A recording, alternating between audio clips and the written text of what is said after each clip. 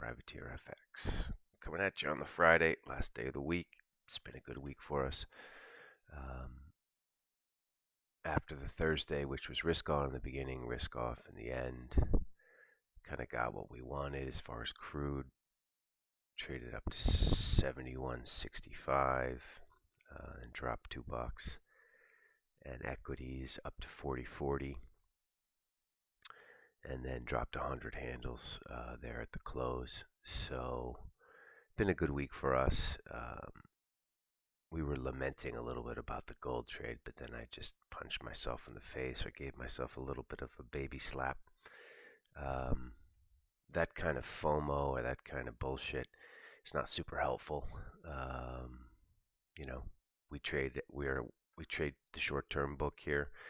And one of the reasons our Sharp is so high and one of the reasons we make money every month is we harvest.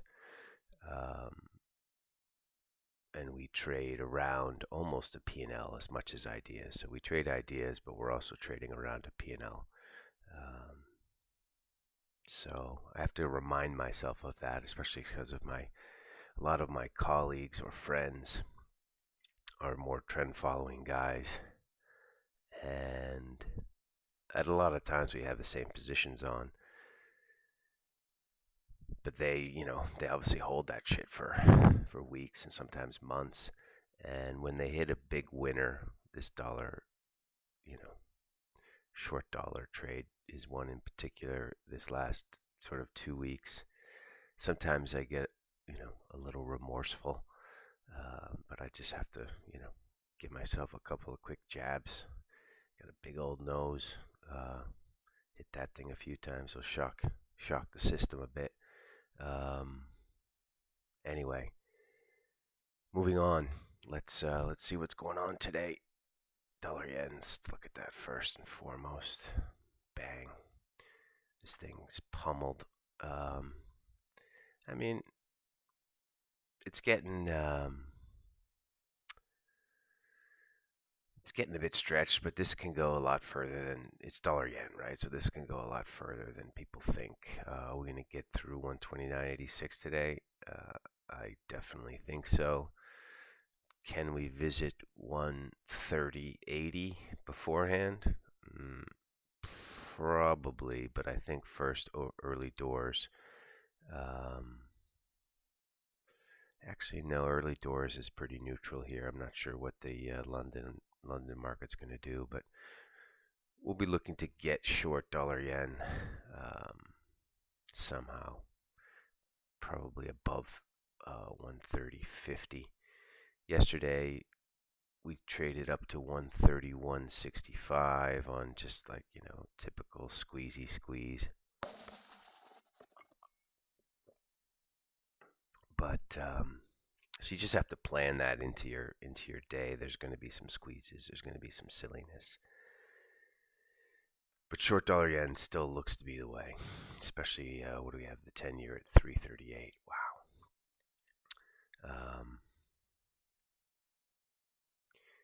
Is this going to get through 330? Yes, it definitely is. We think it definitely is. Is it going to go through today? I don't think so. We're not super expertise in bond price action, super experts in bond price action, but rates have to go lower for so many reasons. It's just silly. So see how we do on this. Let's take a look at cable. The raise yesterday, we talked about fading the raise. We thought it would get closer to 124. We harvested a little bit. We had some tiny little starter positions on in the 30s, and we just jiggled around with that figure 30. At the fix, it was also up at 24. Sold some up there, but now we're square again. It's tricky now, right? Like, we like this negative dollar story more than we like risk off, although we do believe in risk off. So I think you want to try and pick up currency. So pick up euros, pick up sterling, sell your dollar yen. And so, with that in mind, anywhere below 122.50 today, we'll try and pick up some cable. That said, also anywhere above 123.80, we'll be happy to sell cable just because it's getting quite stretched. If you look at this closely, we came from 118. This is actually not it's not a massive move. It's, 500 points in cable is nothing, but it's been pretty quick, right? So we were 118 on the 8th. Today is the 24th. 2 weeks, 500 points, pretty much a straight line with some silliness in between. But we're looking both ways in cable. Crude, if we get sort of near anywhere above 70.50, we'll let some of that go again. Let's talk dollar CAD. This thing is just a shitty little pair this month or whatever. We talked about 136.50 and how important it was. It really wasn't important at all. Like, nobody's like, who gives a shit? EuroCAD paid for us yesterday, but we got down to 136.30 and bang. Like, look at that candle. Shit doesn't like it down there. I don't know what the fuck's going on in Canada or what the hell's happening here, but dollar Canada is not offered. We've had multiple chances. Crude was up on the 71 handle. Euro was 109. EuroCAD, all the systems had their sell on yesterday. There was a million reasons dollar CAD could have just flushed. All the big momentum players are banging this thing below 57, at 50, at 45. And you could see it in the price action. And I was also short. We did break trade 136.50. It was an easy scratch, but a frustrating scratch, right? So traded to 40, then we traded back to 72, then we traded to 30. Second time down, I was not short. But just looking at this, you're like, fuck, shit's not offered. That I can say. Is it bid? I don't know.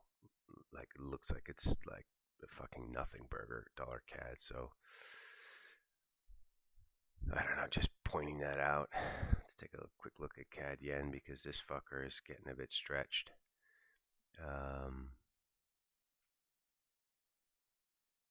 2.5 sigma is 94.50 today, so we're getting close to that. The problem with 2.5 sigma on any yen pairs, you gotta give yourself some room, and 94.60 is the year's low. So just be super careful if you're gonna fade this. We are not gonna fade it because it's Friday. Equities could do something very, very silly today, or not. Like, we're not expecting something silly, but CAD yen. Dollars are. We talked about buying this yesterday, but we also talked about 804 was going to attract some interest. We did get that 801.35 print. Based on the risk off, I don't understand why this isn't higher. We're going to be long some of this just at the open here. And, it's pretty easy stop, right? You make those new lows, but we're going to feather into some longs. Dollars are. Euro Swiss. I mean, if you can make money on this pair, like, you're fucking Harry Houdini, right? It literally makes 0 sense to me at all. Or when it does make sense, it takes too long, or it's just, I don't know, it's such a typically FX pair, which normally I thrive with FX because of the psychosis, because of the irrationality. I'm okay with wonky price and story, but Euro Swiss, maybe because I live here, I've got too much bias. I don't know. Like, yeah, they raised yesterday. Rates are 150. Why is this lower? the Swiss economy is tarnished with this merger. The brand is a little tarnished, the Swiss brand. I mean, we were talking about it last night with some guys about what it means to have a over 150-year-old bank, like an icon for Switzerland. Credit Suisse is like, I don't, outsiders I don't think understand this. I probably don't understand it either because I am an outsider, even though I've been here for 20 mumble years. But it's kind of like Nike if their Air Jordans, like, I don't know, started injuring people or something. The brand becomes tarnished, and you're like, "Who fuck?" All that said, Swiss franc's just fine, right? Dollar Swiss on its knees, Euro Swiss on the road to nowhere. God bless those who can make money on this. Anyway, we're babbling a little bit here. And you can see at the open, there's nothing really glaring, jumping out at us. We're going to wait and try and sell some high ones in dollar yen. And we're going to be trading both sides of cable. So we will be buying low ones. We will also be selling very, very high ones in cable. Otherwise, we're just going to wait and see how this day plays out. I think the action's probably going to be the back end of this. Although actually, Euro PMIs are coming out. The German stuff is marked higher. The French stuff is marked lower. Considering the strikes in Paris and the fucking war zone Paris is, the French numbers might be lower. You got to take that with a grain of salt. The German numbers are most important, 930.